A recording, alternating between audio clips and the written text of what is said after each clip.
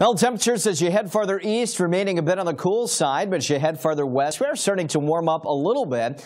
We do expect to see some snow out near the Black Hills of South Dakota. In fact, winter storm watches have been posted there. And then heading into next week, we are getting indications of some cooler temperatures, again, below average. Keep in mind that your averages are starting to go up. So when we talk about cooler than average temperatures, it's not going to be significantly colder. But yesterday we had some snowfall from Marquette to Chicago over to Indianapolis and Cleveland, at least a couple of inches in a few spots. Temperatures were also a bit on the cool side with some 30s and 40s. Rapid City, though, up to 60, 13 degrees above average. Elsewhere, though, anywhere from 10 to almost 15 degrees below average, though we still are melting some snowfall. Now 2 inches of snow on the ground in the Twin Cities. And there's your winter storm watches out near the Black Hills of South Dakota, even into far northwestern Nebraska. Maybe some 4 to 6+ inch snowfall tallies as we take into Thursday night and Friday. So there's the trough of low pressure still swinging in some snow across parts of the Great Lakes region. Pretty quiet, though, in the middle Mississippi Valley. A little bit breezy.